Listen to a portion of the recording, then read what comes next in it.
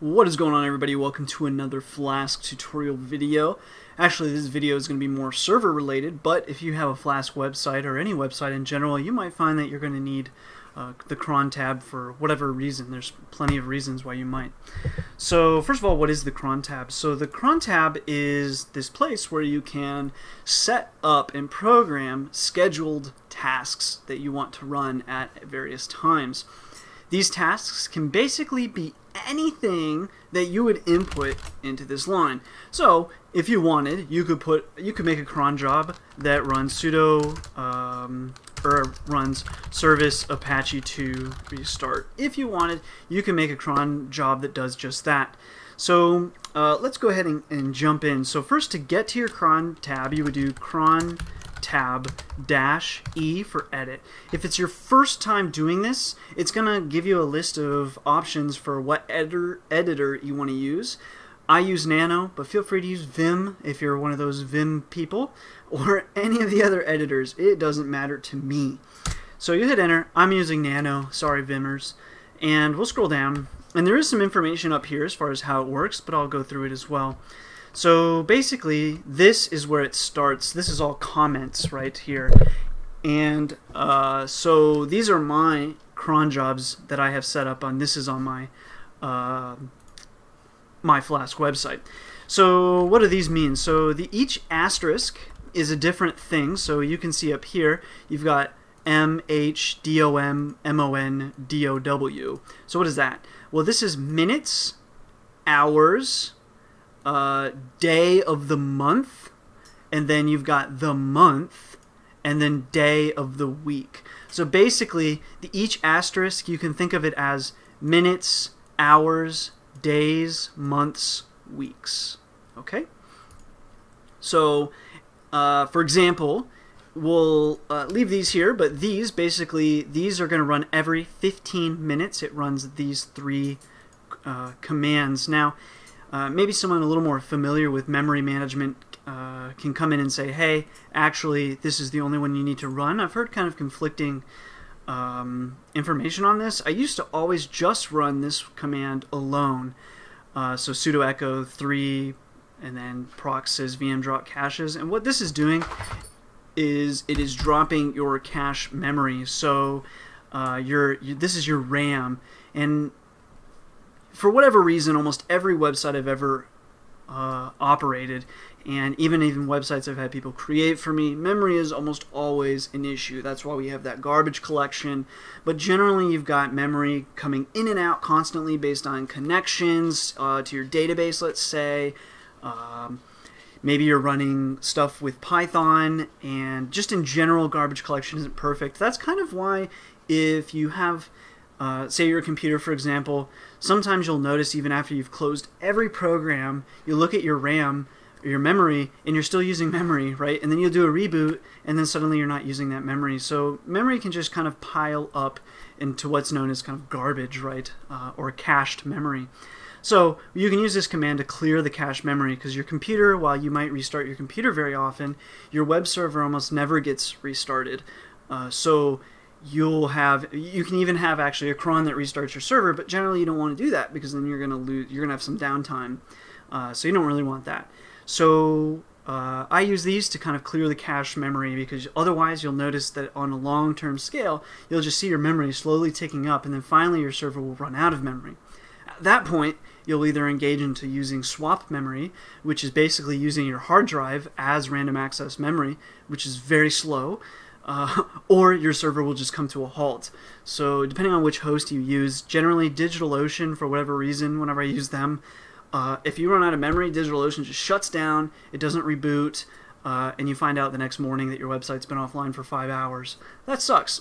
So watch out. Linode has an operation called Lassie, and it just automatically will reboot your server.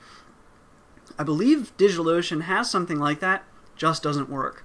At least at the time of me making this video. Sorry, DigitalOcean, but I'm just being honest. So anyway, you'll definitely want to have this. Now, I still use DigitalOcean for servers and for websites even. It just you just want to be careful with your memory. So anyways, these run every 15 minutes. And then I have here these also run every 15 minutes, just another version of every 15 minutes basically. And what this one does is this is going to run the following Python file, and actually I probably should cut this one off. I would slow this one down, although this is just the development server anyway, so I guess it doesn't matter. But this runs user tracking. So what this is tracking is, I can even bring up the file. This just tracks this. And what this is a file that just connects to the database, and it saves information on my users. Since I don't actually have a date that the user signed up, silly me, I should have done that, but I don't. I track users this way, and it's just a way for me to track, let's see if I can open up, here's one. Here. It's a way for me to say, okay, here's the date, and then I have total users, total completed tutorials, and then average completed tutorials, and that's by user. So as you can see, luckily for me, as time has gone on, well, for the most part it goes up as we scroll down. Now we're up about 9 tutorials per user, basically, and we started off around 8 something, I think, and for a little bit we dropped off there. And that was probably because more people were registering, I don't know. Anyway, just an interesting thing to track over time. I'm just doing it for fun mostly. But it runs that. You can run all kinds of stuff here. It can be any script really. So for example, SentDex, what runs here is I have the web crawler. So my crawler runs on a cron. A lot of analysis runs on crons. Grabbing of stock prices, that's a cron job. Just anything that you want to run. And as you can see, actually, this right here is the command you would actually enter right into the line here. So same thing here. You just have to keep in mind you have to give the full path. You know, if you're running a file or something like that, make sure you give the full path, otherwise it won't run. But you can also always just take this, just in case you want to make sure the cron will work. You take that, copy that, Control X to get out and save it if you need to, but then paste it right in here and run it. And as long as that runs, then you know that things are good. And make sure you're in the root directory, so CD and then the tilde, and then that'll put you basically in your root directory. So anyway, you can check it like that. So that's the Crontab. If you're having trouble with the Crontab, just Google it. So say you want to run a cron job every 5 minutes, type into Google how to run a cron, or let's say we want to do run cron every 5 hours. And the one result I get is actually every 6 hours, but we could look at it and we can see this guy's done messed up actually.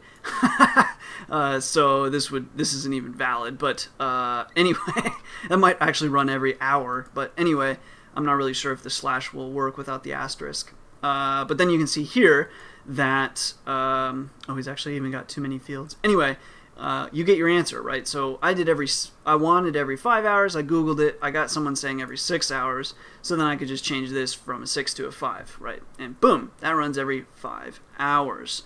And then there's other examples that we could run, so let me pull this back up here. So I just wrote out some examples here, we can zoom in. So this is just, you know, again, the reiteration of what runs. This would be every 5 minutes. This would be every 5 hours. This would be every hour at the 1 minute mark. And then if you wanted to run it every day at 2:45 a.m. in the morning, you would do 45 to asterisk, asterisk, asterisk. And the reason you have the asterisk basically means every. So this would be at the 45 minutes after the hour, at the the second hour, every day, every month, every week, right?